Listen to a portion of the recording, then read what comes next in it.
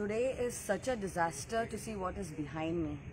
This is a stage that I as a little girl have performed. Now I'm a performing artist. I need to see this in a disaster like this. It is like so shameful for all of us artists. It's a shame for all of the people who are residing in Panjim.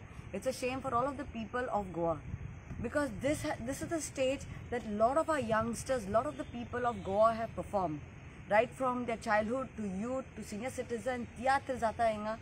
And to see this collapse, I mean, I'm getting goosebumps right now coming here to see the stage. What is the government doing? Poishe hu gela ek वर्ष झाले तुवें बॉन केला renovation करपाक. You have left the people of Panjim without any entertainment, without any kind of activity. The music classes which are happening, everything has been taken out over here to show us this disaster.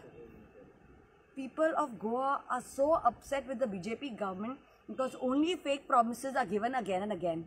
And to see this as a reality coming straight here, I've just come to see actually. Sogledan video datta hai zata, but to come here and see over here, it's so shocking. Lokani yopak zay ani popak zay. Je kon sogle artist ha, e at video kadat because this is our bread and butter.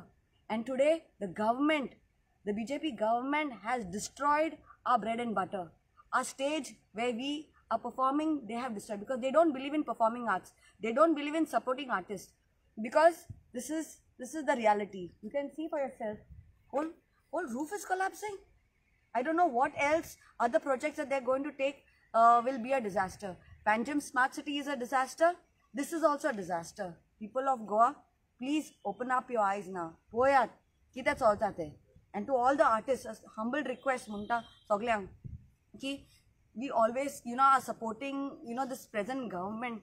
Please open up your eyes right now and see this is reality.